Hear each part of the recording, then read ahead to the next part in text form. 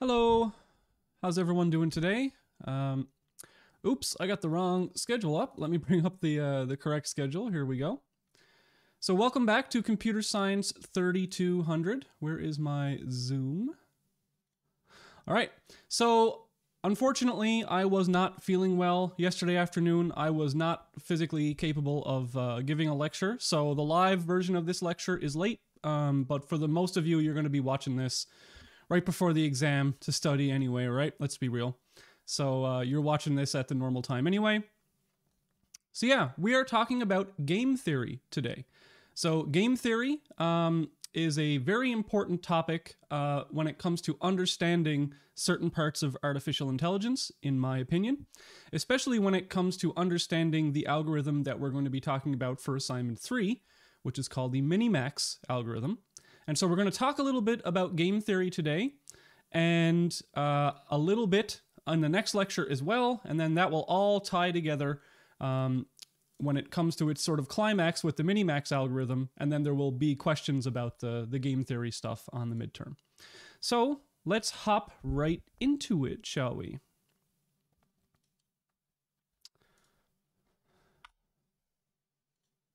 So, Computer Science 3200, lecture number 8, Intro to Game Theory. So this is the first of 2 lectures on game theory. So I actually sent out a message to the people in the class on Discord with a game that I wanted to play. Now, I'm just going to show the first results of this game. We're going to play this game again in the next lecture, and we're going to see how the results might change once you sort of know what's going on with that game. So this game is called Choosing Numbers, and everyone in the class secretly chose a number between 1 and 100. So I sent out a Google form, and you had to choose a number between 1 and 100. And the way the game works is that we will calculate the average number for everyone chosen in class, and then the winner of the game is the person closest to 2/3 of the average number chosen. And so the game has some interesting properties. If you think about it in depth, it actually is sort of this iterative thing where you can do like logic on top of logic. But I just want to really quickly show the results from the first playing of that game without having analyzed it at all. So here are the results from the first playing of that game. We had the average number chosen as 44.3. And so 2/3 of the average was 29.5555. And we had someone who chose a 30, and so that person exactly chose 2/3 of the average. Well, within integers, right? So nobody else chose a 30. So if you were the person who filled this out at 2:27 p.m. yesterday, and you filled in that 30, congratulations, you won this round of the betting. Of course, there is no prize for this round of the betting, but I just wanted to show you that sort of asking people to play this game with no analysis of the game will yield dramatically different results, typically, after we've analyzed the game a little bit in the next class, and then we'll play it again, and we'll see how the responses differ a little bit. Okay, so pause the video now, give a little think about this game, and ask yourself, like, what did you think the average was going to be? How did you choose your number? What is the logic that you use to choose your number? And then the next lecture, we'll revisit this game and we'll see how everyone sort of does now that we know how the logic of the game unfolds. So, game theory. What is game theory? You may have heard of this before. It is essentially mathematical models for decision making. And so it's an analysis of strategic actions in scenarios which can be defined as games, okay? And in game theory, we're not like talking about chess necessarily. We're talking about social sciences, computer science, economics. So if you want to say, if you have a company and you're releasing it for an IPO, or you're trying to auction off a bunch of assets, or you're trying to make a strategic business decision, or even like in your love life making decisions, it's often like it's a good idea to apply some rudimentary game theory to your decision-making process. And the really unfortunate thing is that you go through your whole life, probably, unless you're doing an economics or pure math degree, nobody teaches us how to make decisions. right? The most anyone ever tells us is follow your dreams and everything will be all right. That's not necessarily true, right? If your dreams are unfortunately something that society does not value in a way that you can be financially successful, then you may have to forego your dreams in order to make some money, right? That is a very realistic thing that happens. And so maybe when you make important decisions in your life, it would be good if someone had taught you any sort of rudimentary decision making throughout, you know, junior high, high school, university, whatever. And so hopefully within these lectures, no, you're not going to maybe make the best decisions of your life or whatever. This isn't going to be like completely life-changing, but it is a way of thinking about things which is more mathematical than, say, typically like the emotional reasons why people make decisions. And if you've ever made a decision based on emotions, you know what I'm talking about. Sometimes they don't work out for the best, right? So if we can slow down, put some math on top of things, and then like think about it for a little bit, analyze it for a little bit, maybe we can make a better decision. So we're going to do this with some examples. So here's an example called the grades game. And now this is just a completely contrived example. And all the numbers that I'm choosing here are just completely made up. They have some intuition behind them, but we're just inventing a game that has, you know, no real world consequences that we can apply some analysis to. So here's what that game is. Two players are playing this game. Let's say it's me and you, for example. And two players secretly and simultaneously make a choice with a defined outcome.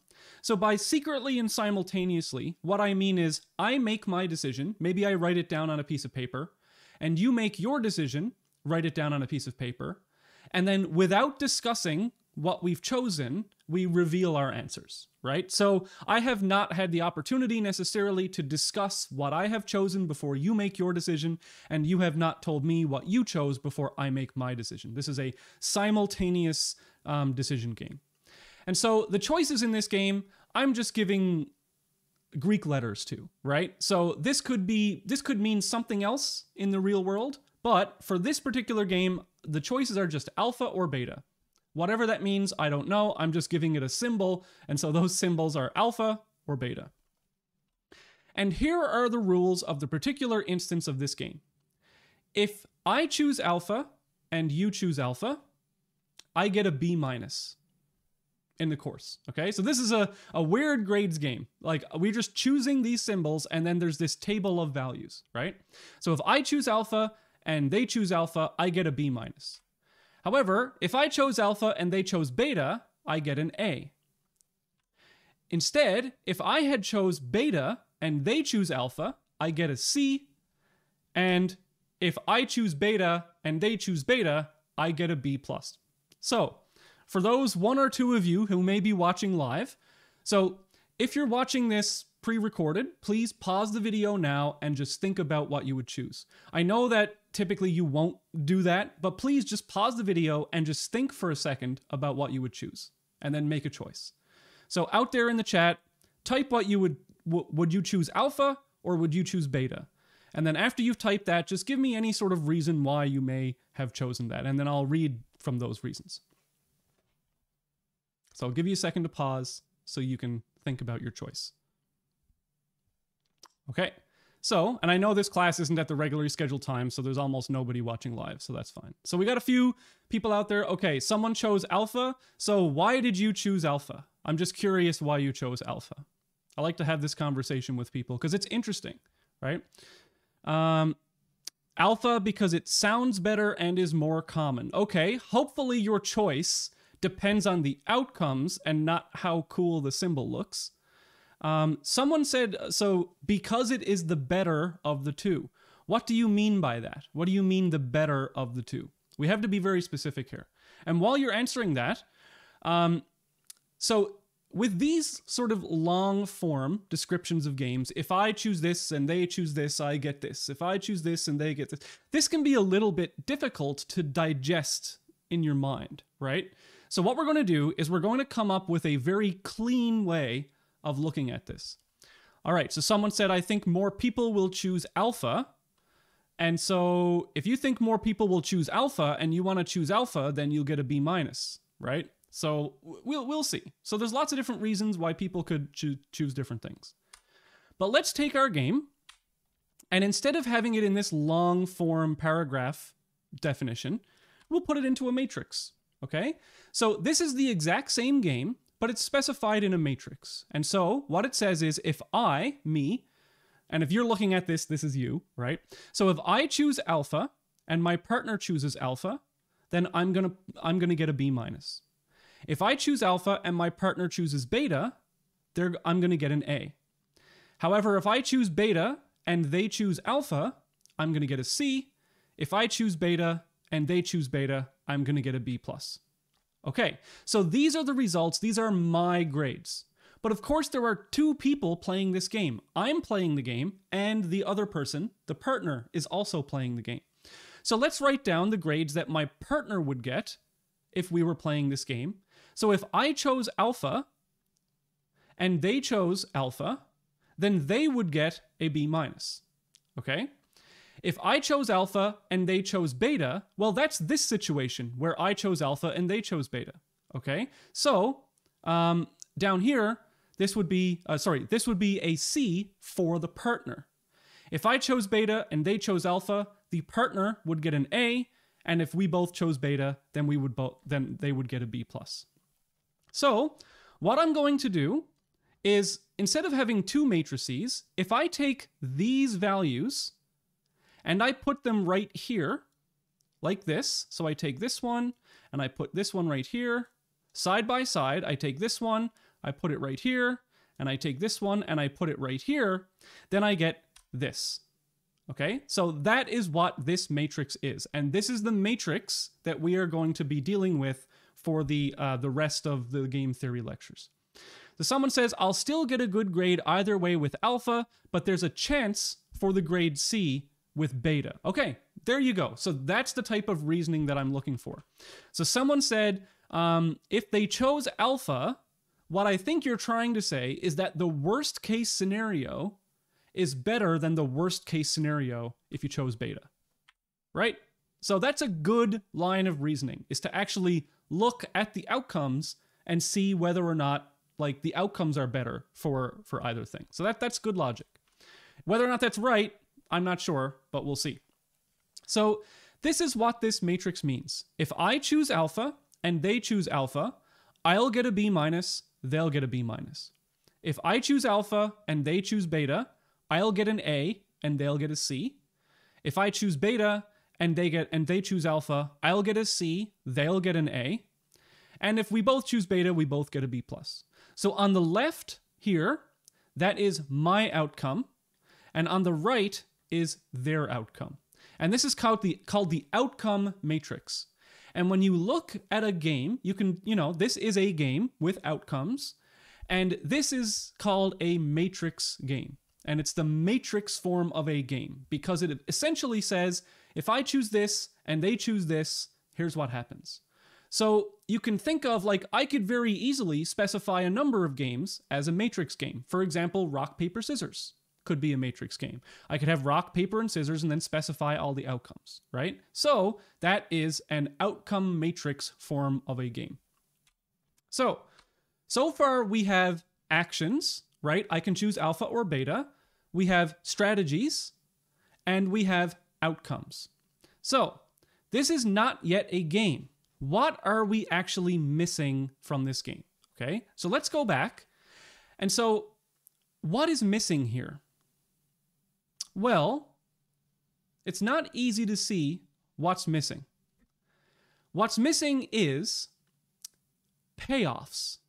Payoffs meaning, how much do we actually care about this, right? So outcomes are fine. They tell us what's going to happen in the real world.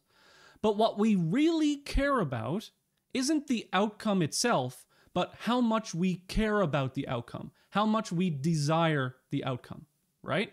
So, payoffs. What is our actual objective or our goal in the game? Is it to get an A? Is it to get at least a B minus, right? So, game theory can't help you decide your objectives or payoffs. Like, it can't tell you that an A is better than a C. It can't tell you that a B plus is better than a B minus. But what it can do is that if you do have numerical payoffs, game theory can help you achieve them. So for example, maybe different types of payoffs in this game could be like, maybe I'm super greedy and I only care about my own grade, right? So I might assign a really high value to me getting an A and them getting a C. But if I kind of cared more about the other person as well, maybe, like for example, if I was super greedy, I would want this outcome because I get an A and I don't care what the other person gets. But maybe this is like my best friend or my sibling or something like that. And I would prefer us both to get a B plus than me to get an A and them to get a C. It all depends on how you are formulating your goal for this game. So the outcomes are different from the payoffs, and the payoffs are really what we care about. We are going to associate some numerical value with the outcomes, and the numerical value, then since we have a number, we can try and maximize that number, okay? So, payoff examples. So some payoff is going to be, I'm going to assign a numerical value to an outcome, and it basically says, how much do I like or how much do I desire that outcome? And the more that I desire the outcome, the higher the payoff. For example, imagine one of the players is greedy and assigns higher payoffs if they do better than the partner.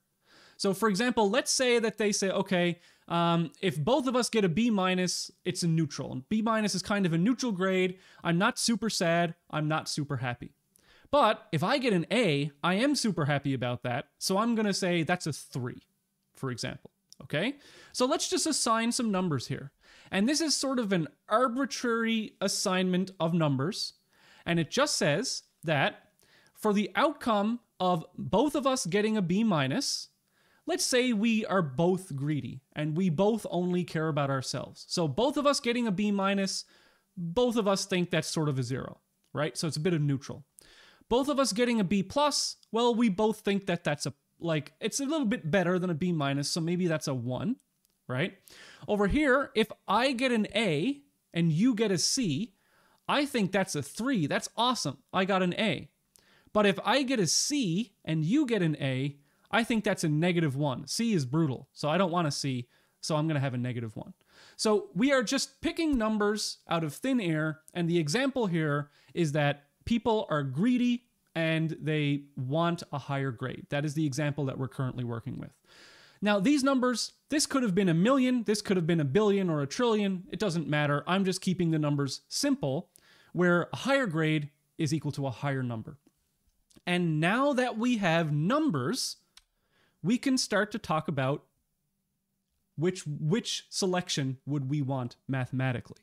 All right? So, our numbers here in the payoff matrix, that's called utility. So utility is a game theoretic term for essentially how much do I want that thing? How much utility does it give me, right? How much does it add value to my life, essentially? So players should attempt to maximize utility, all right? So in this example, both of us getting a B, B minus, I think that's a 0. Me getting an A, you getting a C, that's a 3. I only care about myself. I don't care that you got that C. Okay? So that is the payoffs for this particular example.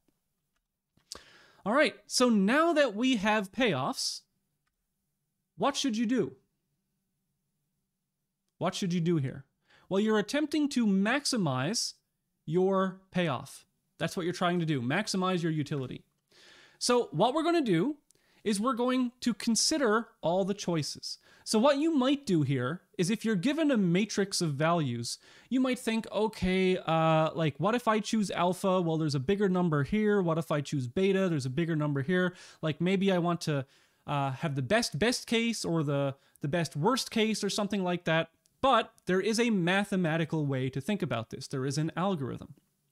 So what we're going to do is we are first going to look at all of the choices of our partner. So we're going to say, what could they do? And based on what they could do, I'm going to pick what I want to do. All right? So let's consider now that my partner chose alpha. So over here, the partner, let's just assume that they're going to choose alpha. So if they choose alpha, if I choose alpha, I get a 0. If I choose beta, I get a -1. Okay? If they chose beta, so now they've chosen beta, let's see what I can do. If I choose alpha, I get a 3. If I choose beta, I get a 1. So look at this. If they choose alpha, alpha is my best choice. If they choose beta, alpha is also my best choice. So alpha is my best choice no matter what. Okay?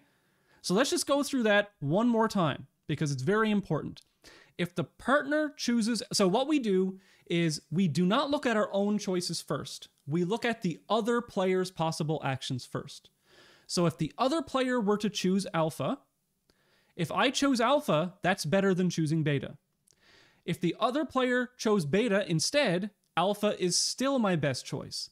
So alpha is always my best choice. You would be foolish to choose beta in this particular payoff matrix. Okay? So, strategy domination. Here's a definition for you.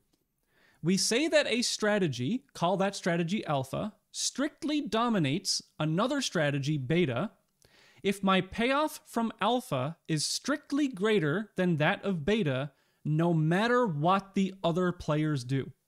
Okay? So no matter what the other player did, if they chose alpha or they chose beta, alpha was always my best choice. So that means alpha strictly dominates beta in this example. Okay? If there were different numbers here, maybe that would not be the case. But in this case, with these numbers, that is the case. So, do not play a strictly dominated strategy. Never choose beta in this case. The strategy that dominates the dominated strategy is better in every possible case, right? So, if I were to give you this on an exam, these exact numbers, and tell you what would you choose, beta is wrong. It is always worse. And the reasoning for that would be beta is a dominated strategy, so we are going to pick the strategy that dominates it, which is alpha. Okay, so that is strategy domination. Now, this, maybe some of you out there were saying, I've heard of this sort of game before. Well, there is a game that is very similar to this. It is called the Prisoner's Dilemma. Who's heard of the Prisoner's Dilemma out there? In the Prisoner's Dilemma, let's say two people get arrested, right? Maybe they're partners in crime. Maybe they're innocent, maybe they're not. The two prisoners have been taken by the police, so they can't talk, right? They're put in two separate cells at the ends of the prison. The guards are going to come in to each prisoner, and they're going to ask them to rat the other person out. So you just admit that the other person did it, okay? Someone's asking if this is live. This is live. The video will be up later for people to watch later. So in the Prisoner's Dilemma, the guards are asking people, hey, you should tell on your buddy, right? That's what we want. We want to get a confession, so rat the other person out. So here's the outcome. The actions that you can do as the prisoner is to tell on your buddy, right? To confess and tell on your buddy, or stay silent.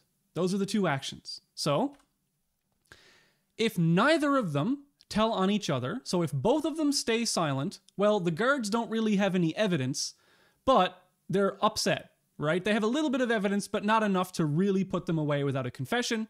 And so if both of them just stay quiet, they both go to jail for a year.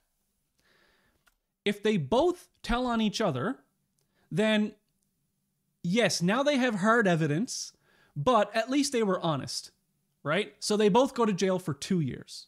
However, if one tells on the other one, and the other one stays silent, the one who ratted goes free, and the other one goes to jail for 5 years, right? So if I said, yeah, he did it, and then that other person stays silent, well, I'm going to go, like, I was truthful, right? So I get to go free, and now they have evidence on the other person, and so that person goes to jail for 5 years. So this is obviously not like necessarily a real life scenario, but this is the logic and the intuition behind the prisoner's dilemma, okay? So let's make the payoff matrix. So let's say that the payoffs are negatively associated with that prison term. So going to jail for 1 year is a -1 payoff. Going to jail for 2 years is a -2 payoff. Going free is 0. It's no sentence. And going to jail for 5 years is -5. So here we go. So here is prisoner number 1, and here is prisoner number 2. They both have a choice, right? And that choice is either to tell on the other person or to stay silent. So if prisoner, so here we go. So if they both tell, they both go to jail for 2 years. If they both stay silent, they both go to jail for 1 year. If one stays silent and the other person tells, the person who stays silent goes to jail for 5 years, and the person who told gets a 0. So my question to you now, and I'll give you like 20 seconds, is what would you do and why? What would you do and why in this particular scenario? Now, I'm not saying, would you rat on your friend? I'm asking you mathematically, what would you do with these payoffs?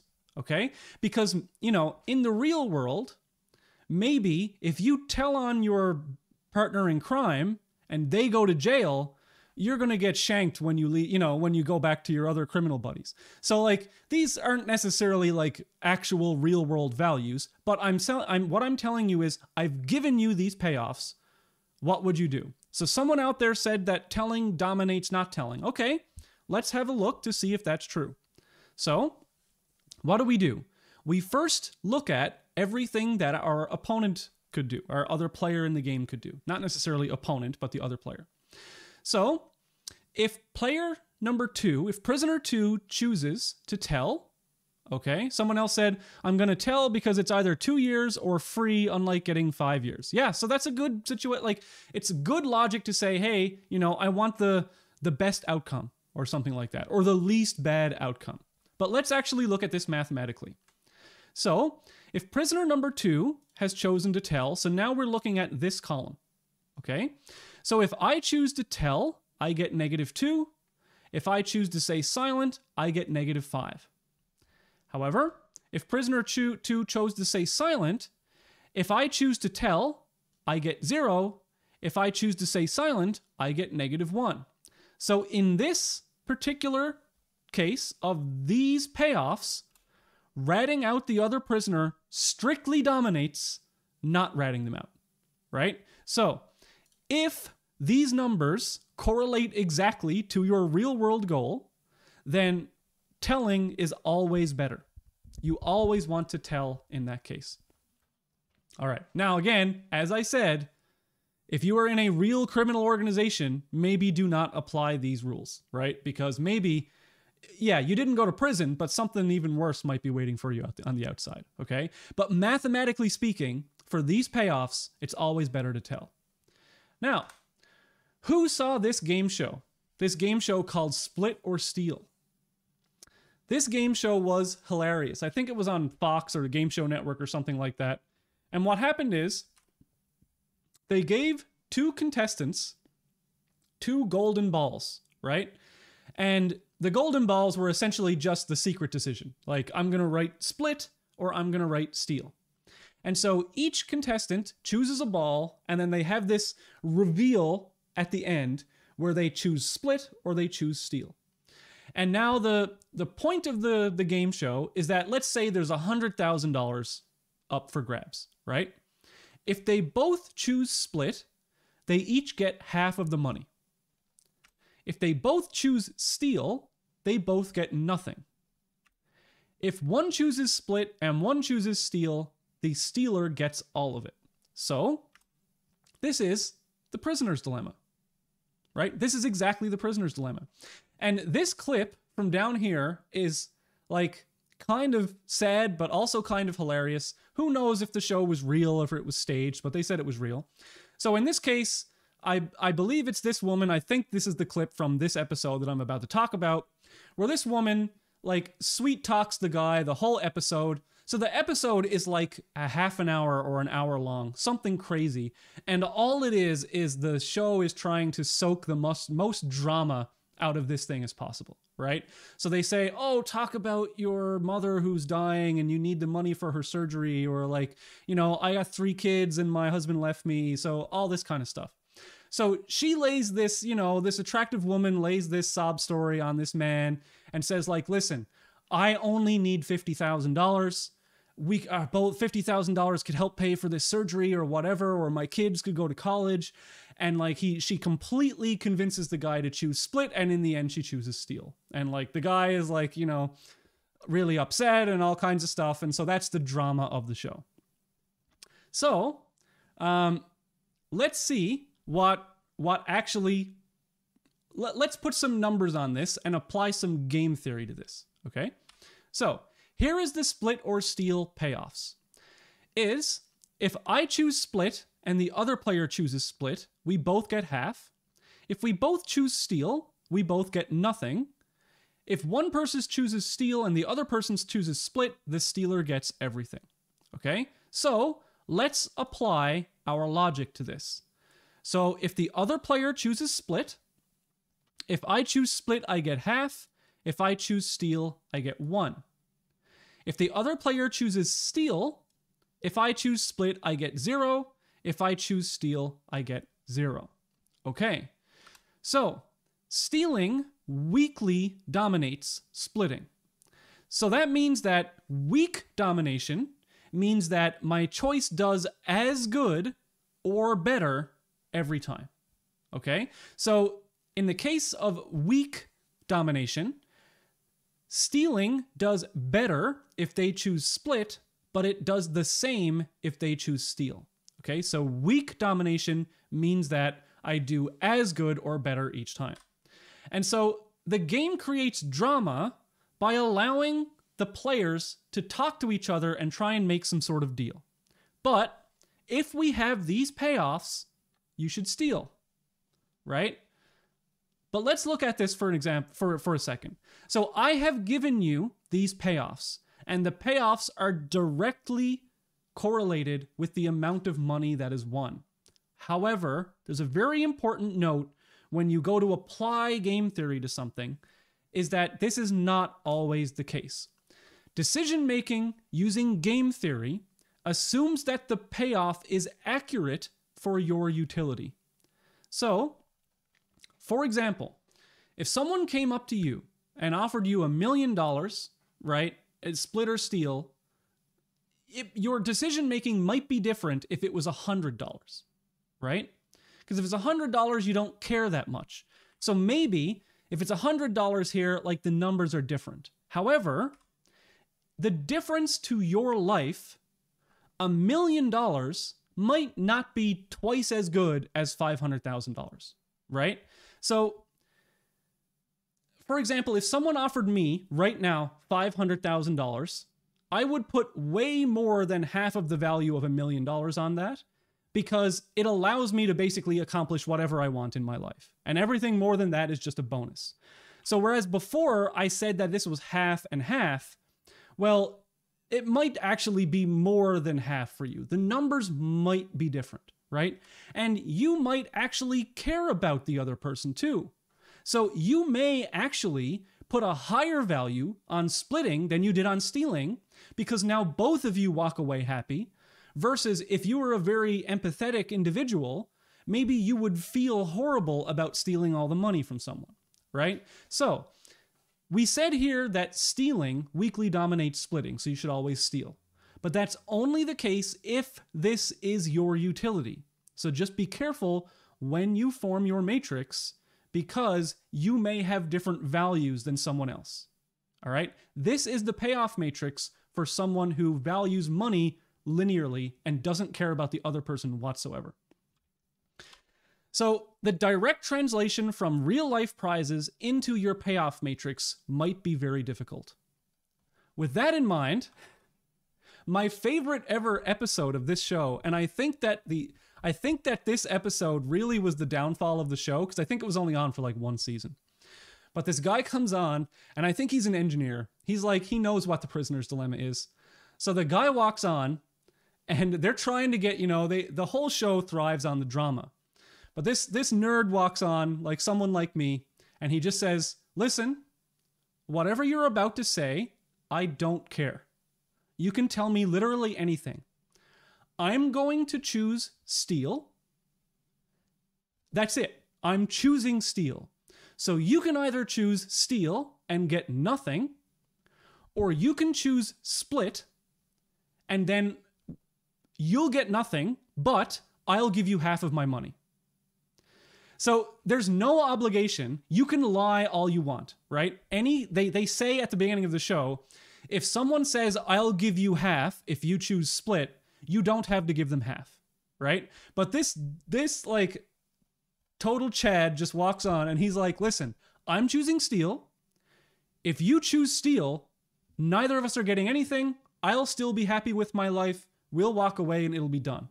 So the other guy is just like, what are you talking about? Like, let's talk about this. He says, nope, I'm choosing steel. He's like, but if we both choose split and all that, and the guy tries to make these arguments, and the guy just says, listen, I'm choosing steel, no matter what.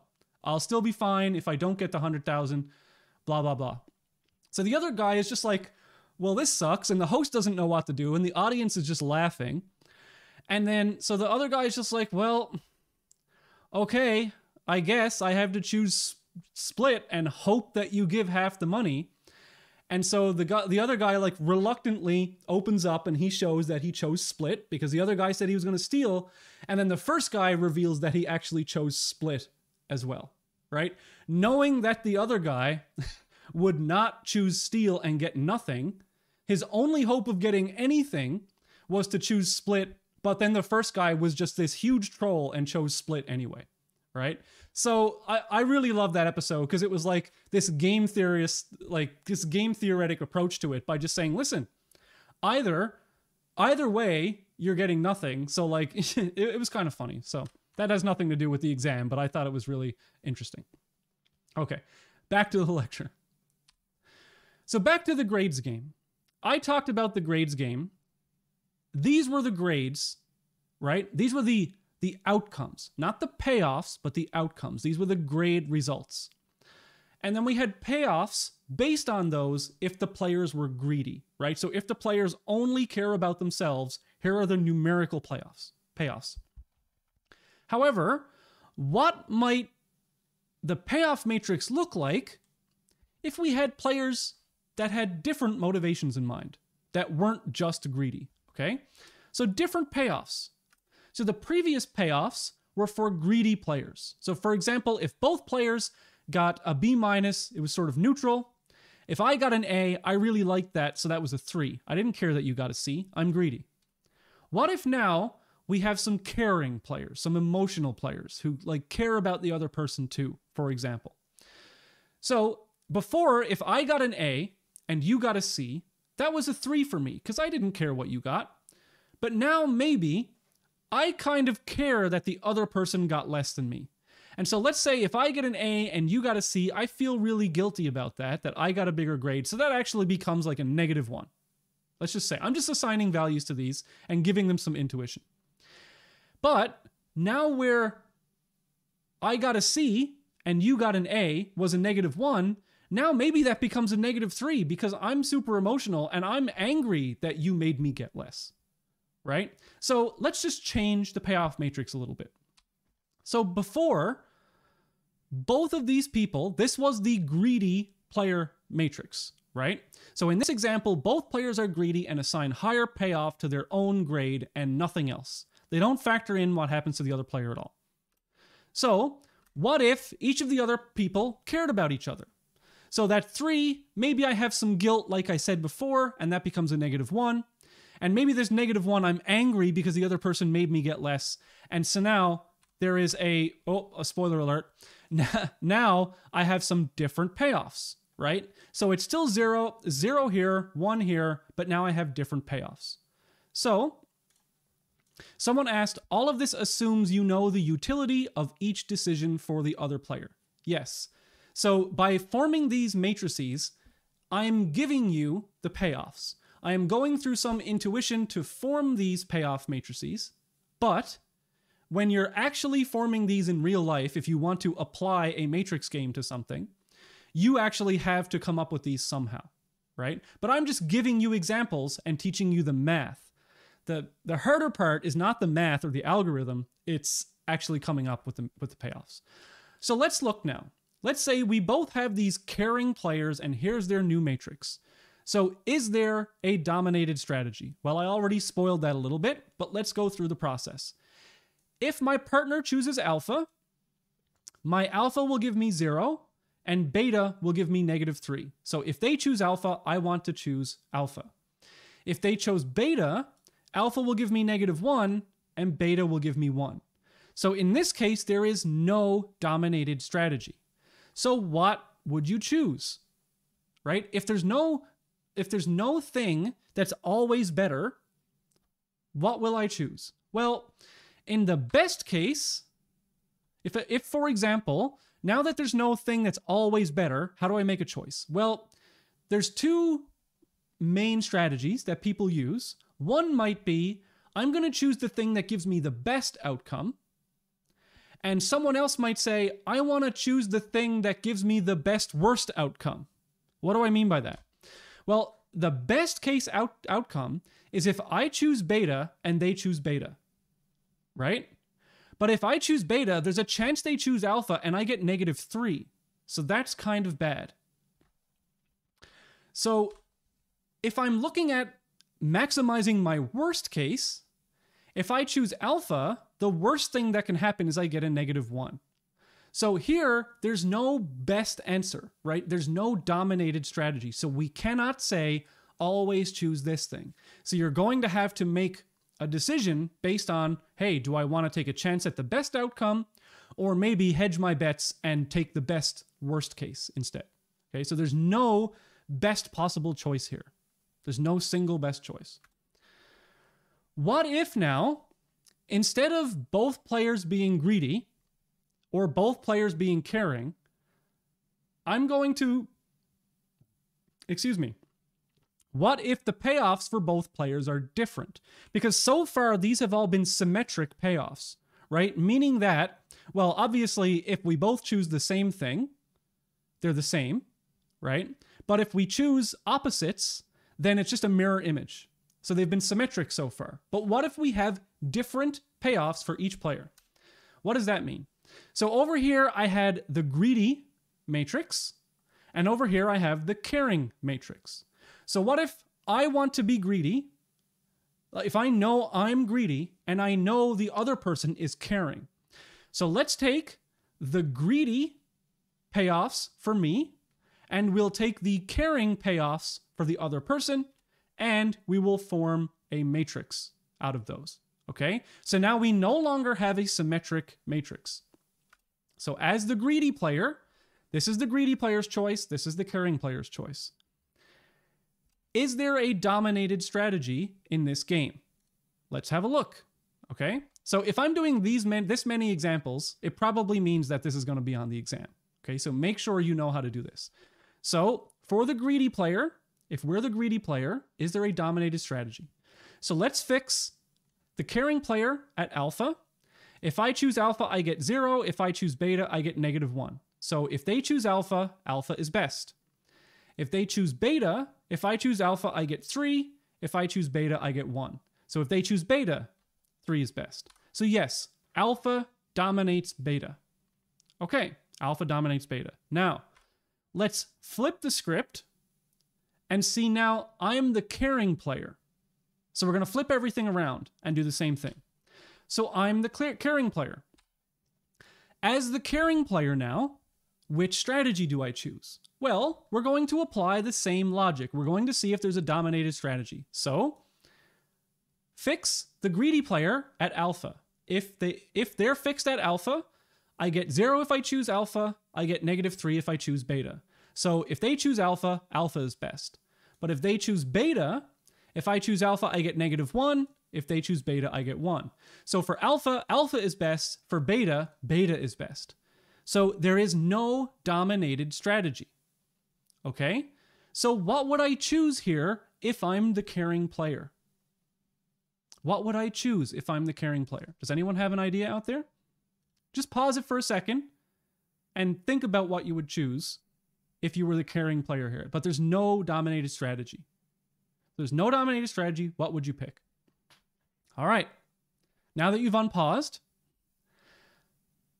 let's think about this for a second. The greedy player, we just analyzed the greedy player. Even though for caring, nothing is dominated, so I don't have a best choice, for the greedy player, for the other person, alpha dominates beta. So if the greedy player, if we think our opponent is a good player, then the opponent is going to choose alpha, right? Because alpha is always better for them than beta. So if we know that, if we know alpha is always better for the opponent than beta, then we know they will choose alpha. So if we know that they are going to choose alpha, well, we are going to choose the best possible response to alpha, which is alpha, right? So if we know that alpha is the best choice for them, we can assume they are going to make the best choice for them, because there would be no reason for them to not make the best choice. It always gives them something better. So if we know they're picking alpha, then we pick alpha. So the best response to the greedy player's selection of alpha is for us to choose alpha, because beta would be worse. So if you put yourself in another person's shoes, figure out what they are going to do, that can help you make your decision. So if your opponent has a dominated strategy, you know they are not going to choose a dominated strategy. Okay? And therefore, you can fix their strategy and then choose a best response. So the definition of a best response: the strategy which performs best against a given other strategy is a best response. In the previous example, we knew that the other player had a best choice, so we choose our best response to their best choice. And so Sun Tzu said, to know your enemy, you must become your enemy, right? And that's very true. You become your enemy, you fix their choice to their best choice if they have one, and then you make your best choice. So all this being said now, what makes a game? Well, a game consists of the following things. There are a number of players, I, J, K, L, M. There's some number of players, right? There are a number of things related to strategy. So SI is a particular strategy of I. So what does that mean? Right now, this slide is pertaining to the numbers game, the picking of a number between 1 and 100. Okay?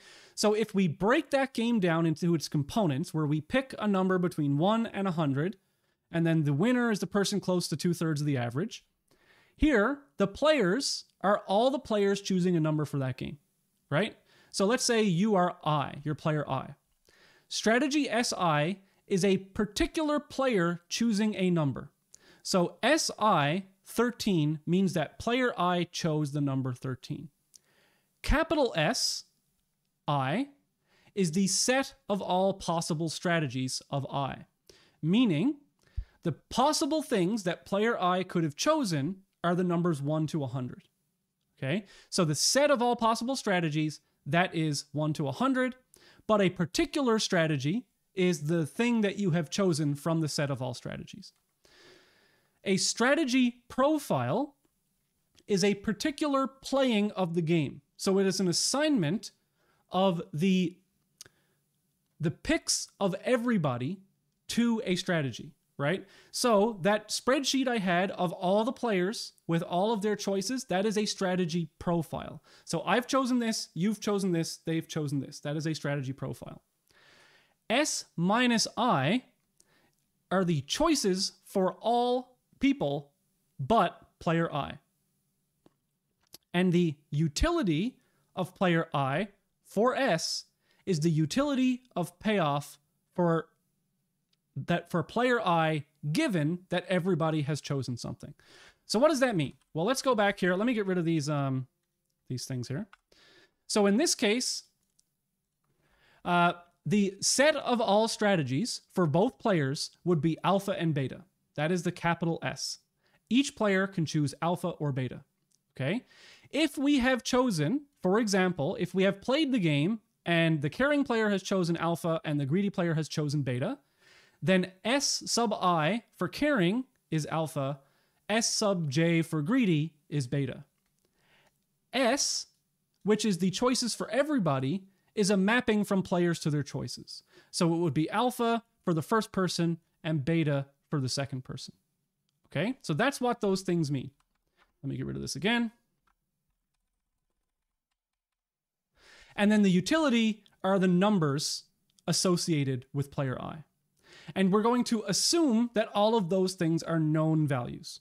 Okay, so here's an example game. So far, we've been kind of playing these symmetric games where people have the same choices, but it's not necessarily the case that people can always have the same choices. Okay, so here's a game. Let's say what I like to sort of envision this game as is, let's say you're playing soccer or something, and it's like the goalie is in the net, right? So the goalie is here in the net, and you're over here with the ball. So you've got the soccer ball, and you have to choose where to kick the ball. Okay? So your choices might be something like kick to the left, kick to the right, kick to the middle. And then maybe the goalie's choices are like, do I want to go left? Do I want to go top left? Do I want to go bottom right? Something like that. So it's not always the case that our choices are exactly the same. Okay, so let me discard that. That's just an example where choices might not be the same. So in this game, if I were to give you this game on an exam, you should be able to tell me the following information. Okay, the players are player 1 and player 2. The strategy sets, S1 is top or bottom, so T and B. So player 1 can choose top or bottom. S2 is LCR, left, center, or right. So player 2 can choose to go left, center, or right. Okay, so those are the strategy sets. The payoffs, so the payoff, the utility for player 1, for them choosing top, and the other person choosing center, so they choose top, the other person chooses center, is 11. Okay, utility 2, meaning the utility for player 2 of player 1 choosing bottom, and player 2 choosing left is 4. Okay, so that's how we define these games. Let's look at this game. Does player 1 have a dominated strategy? Pause the video now and work that out for yourself. Okay, so player 1, does it have a dominated strategy? So player 1, we are trying to choose for player 1. So let's fix the other person's stuff. All right. So if they choose left, my best choice is going to be bottom, right? Because it's 6 versus 5. If they choose center, my best choice is going to be top. If they choose right, my best choice is going to be bottom. So no, player 1 does not have a dominated strategy because it is not always better to choose top or bottom. Okay. Let me discard those things. Does player 2 have a dominated strategy? Now, this is a little bit tricky. So look at this. If we fix top for player 1, if we choose left, our best thing is center, right? If we choose bottom, our best thing is 6. Or sorry, our best thing is left. So the best thing we can do if we choose top is to choose center. The best thing if they choose bottom is to choose left. However, so you might say there is no dominated strategy.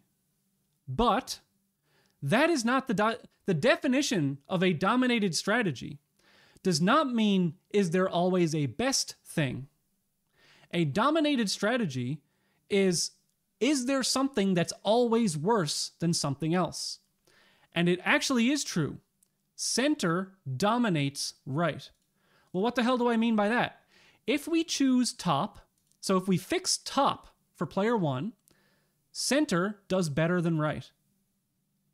Okay? If we choose, oh, and that's because it's the, sorry, I'm choosing the wrong values here. I should be looking at the second values. So if we fix top for player 1, center does better than right. If we fix bottom for player 1, then center does better than right. See how that works? So domination is not about something being the best. It's about something being worse than something else all of the time. So I apologize. When I did that initial calculation there, I circled the 11, but it was the payoffs for player 2 are on the right. So I was supposed to be circling this. So that is what was supposed to be circled. Apologies for that.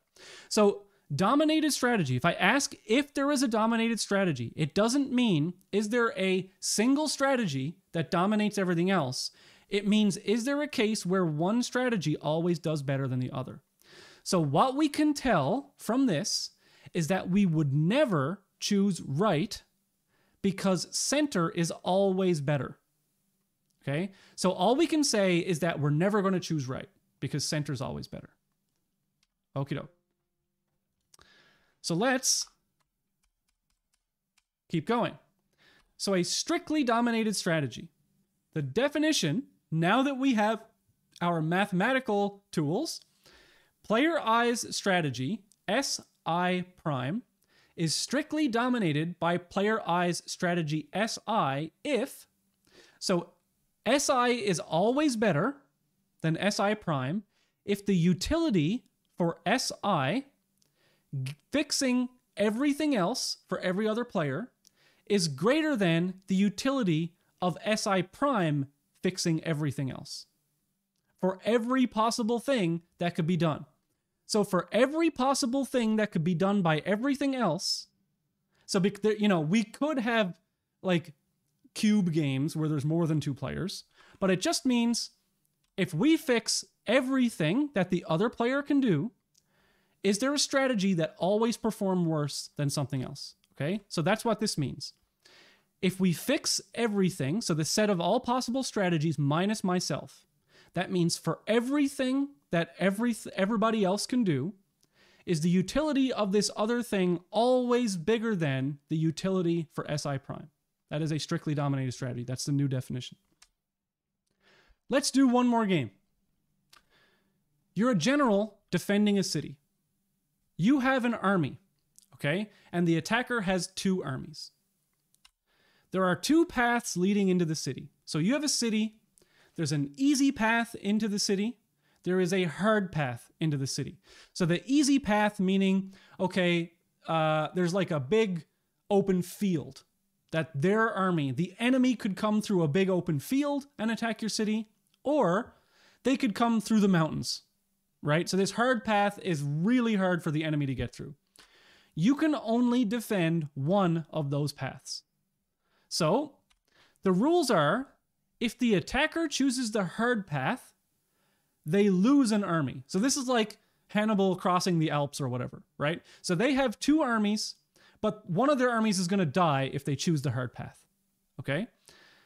If your armies meet, then the attacker is going to lose 1 army. So your enemy wants to maximize the number of armies that get into the city. That is their goal. So here is the view of this. You have an army, right? You've got a bunch of soldiers in here. Your enemy could either come through the hard path, and they have 2 armies. If they go through the hard path, they're going to lose an army because it's really hard to get through the hard path. If they go through the easy path, then they're going to get to your place with 2 armies.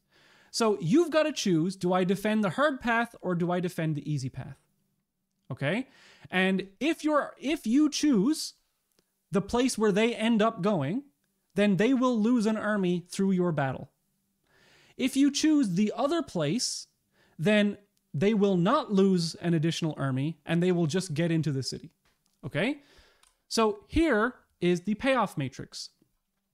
For the attacker, the payoff is the number of armies that reach the city. Okay? So if you are the defender and they are the attacker, the payoff for the attacker is the number of armies that reach the city. So if you choose to defend easy and they chose to attack easy, let me say this as well. For the defense, the payoff for the defense is the number of attacking armies that were killed. Okay? So if the attacker chose to come the easy route, they will arrive at your city with 2 armies. If you chose to defend the easy route, you will meet them there and kill 1 army. So you have killed 1 army, and they have 1 army in your city. So that's the payoff for easy. If they chose to attack easy, but you chose to defend hard, then you have killed none of their armies because they came in through the easy door, and that's the best case for them. They just walked right in, and they didn't lose any of their armies. So 2 armies are in the city. Now, if they chose to attack through the hard route, and you chose to defend easy, then they lost 1 army getting to the city, so they get 1 army in your city, and 1 of their armies has been killed by going the hard route, right? However, if they chose to go hard, and you chose to defend hard, this is kind of the best case scenario for you, because none of their armies have reached the city, because only 1 got through the hard route, and then you killed the other one, and you have killed both of their armies. So does defense have a dominated strategy? So let's do the calculation. If the enemy chooses easy, if I choose easy, there's 1. However, if I choose hard, it's 0. So if they choose easy, I want to choose easy. If they choose hard, oh look, hard is my best choice. So defense does not have a dominated strategy, okay? But does the attacker have a dominated strategy? Let's look at that. So if we fix the actions of the defender, so if the defender is choosing easy, well, the attacker is going to get the best thing from either of them. If the opponent chooses defend easy, I get the same outcome as the attacker. However, if the opponent chooses to defend hard, then I get 2 by choosing easy and 0 by choosing hard. So for the attacker, easy weakly dominates hard because it will do at least as well or better no matter what the opponent does. So here's the definition of weakly dominated. It means that for some strategy, for some or all strategies, it's greater than or equal to the utility of other things, but there is also something in which it is greater than it. Okay? So for something, it's better. So for here, if the defender chooses hard, easy is better. If the defender chooses easy, it's the same. So it's weakly dominated. Okay? Easy weakly dominates hard. So you probably shouldn't play a weakly dominated strategy. So that means, since for the attacker, hard is weakly dominated by easy, it's probably the case that the attacker is not going to go the hard route. So that means you know the attacker is probably going to take the easy road, so you defend easy. Okay? So the attacker knows it shouldn't go hard because easy weakly dominates it. So you're pretty sure that if you've done this analysis of putting yourself in the attacker's shoes, it's going to choose easy. So if you know to choose easy, then if you know they are going to choose easy, choose the best response. That's the word I was looking for. So the best response to the attacker choosing easy is easy. All right, so here's a recap for today's lecture. Games have players, strategies, and payoffs. Players want to maximize their payoff. A strategy dominates another if it is either always better, strict domination, or at least as good, weak domination. Never choose to play a dominated strategy. Never, because it's never as good. It's always worse than choosing the strategy that dominates it. And if there is no overall best strategy to play, then consider, is there a dominated strategy for the opponent? And if there is, pick a best response to that. Okay? Nobody teaches you this. Nobody teaches you how to make decisions. You just kind of go with like, oh, I have 2 minutes to make a decision, right? And you just sort of the emotionally choosing the best one, right? Don't do that. Analyze it. Put it into numbers. Maximize those numbers. Use game theory. Some possible exam questions for this. Given a payoff matrix, compute the dominated strategies. Explain why a given choice of strategy is good or bad for a given matrix. Compute the best response to a strategy. Or construct a payoff matrix such that a given strategy dominates another strategy. Okay? So these are the type of things I may ask on an exam. And that's it. We will have another lecture on game theory in the next lecture on Tuesday. So I had a couple of questions out there, but they're not really relevant, so I'm not going to read those questions, but thank you for participating in the chat. And I will see you on next Tuesday for game theory number 2. We will be talking about Nash equilibria, which are very, very cool. And then that will all tie into the minimax and alpha beta algorithms. Oh, one more question. Do you infer the probability of other players' choice from known cost payoff matrix? So the example that we just did showed that if you don't have a dominating strategy, so if you don't have a best strategy, look at what the opponent will do. If the opponent has a best strategy, then you know 100% that they will pick that best strategy. So you pick a best response to that strategy. That's all we can ever say. We're not going into like probabilities or averages or any of that sort of thing. We're just saying, if there is a best thing, take it. If there's not, try and figure out if your opponent has a best thing, fix that, and then choose your best response to that. Great. All right. See you in the next lecture. Thanks for watching.